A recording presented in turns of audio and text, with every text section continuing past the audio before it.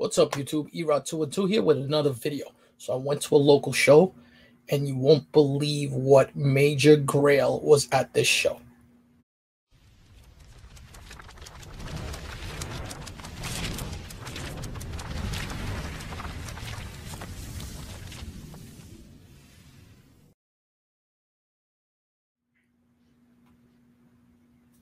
All right, so went to the local Elks Lodge Show this weekend, and there were books to be had there, some fantastic books.